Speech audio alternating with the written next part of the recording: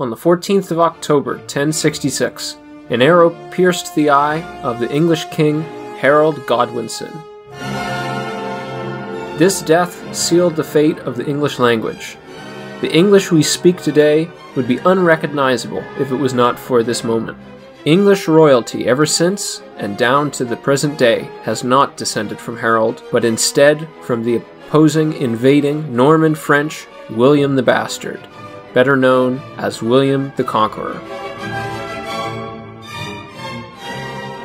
William subjugated the Anglo-Saxons in their own country, and cared nothing for their native tongue.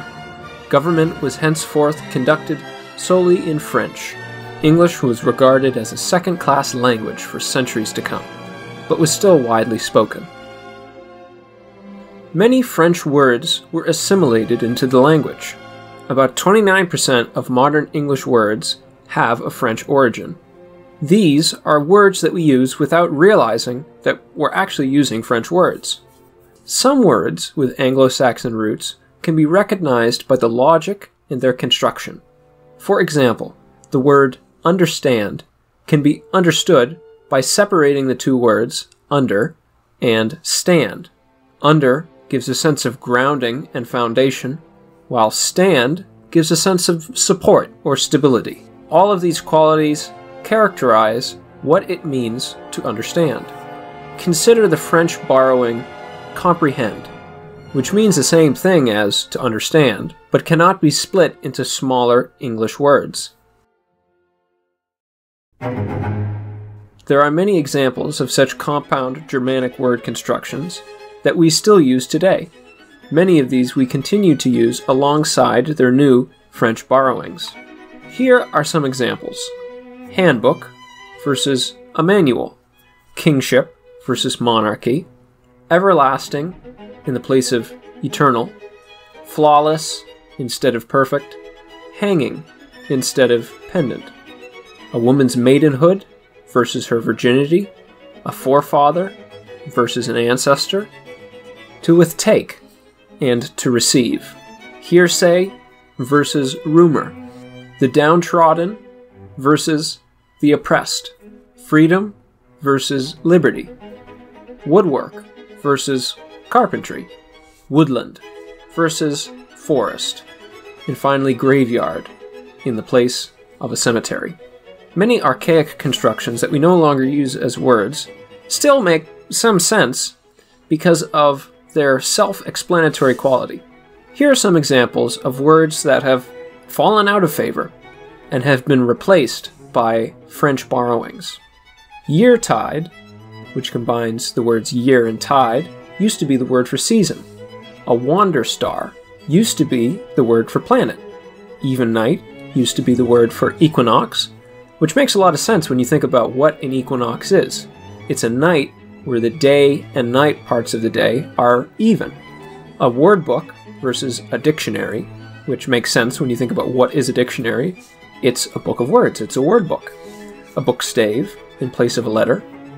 Bookcraft in place of literature, because what is literature? It's the crafting of books. It's bookcraft.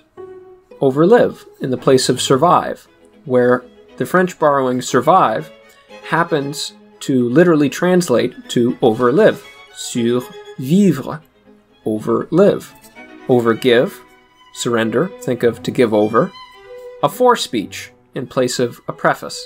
Think of the for in before, right? So for meaning before, forespeech, a preface. Finally, wantsome in place of the poor, because poor people, I suppose, want some. They are wanting of some. French borrowings seem to have much more subtle and profound meanings, as opposed to their literal translations into English. For example, profound in French simply means deep, whereas in English, a profound hole seems to be much more important and impressive than merely a deep hole. There are many such French-English cognates, which make learning French as an English speaker sort of amusing. Amusing itself is a good example because in French it plainly means funny, but the word amusing in English has more of a subtle sense. Here are some examples, and try to imagine for the French terms that they apply to a French aristocrat of the 12th century ruling over the Kingdom of England. Here are some examples. To think versus to be pensive. If something is easy, then the aristocrat finds it facile. Something to you which is big, the aristocrat might find grand. You live in a house versus the king lives in a mansion. You eat food, but the royalty eat nourishment. When you go across something, you cross it, but when a king goes, he traverses it. When you talk about things that happened, you tell a story, but when a king talks about the great things that happened, he talks about a history. You might go to bed in a room, whereas a king goes to bed in a chamber. You might wait on a friend, but you attend to a royal person. You might be happy, but your aristocrat might be content. Instead of mind, they spoke of spirit instead. Instead of improving something, the king ameliorates something. When you go to a new place, you travel. But when an important person travels, they go on a voyage.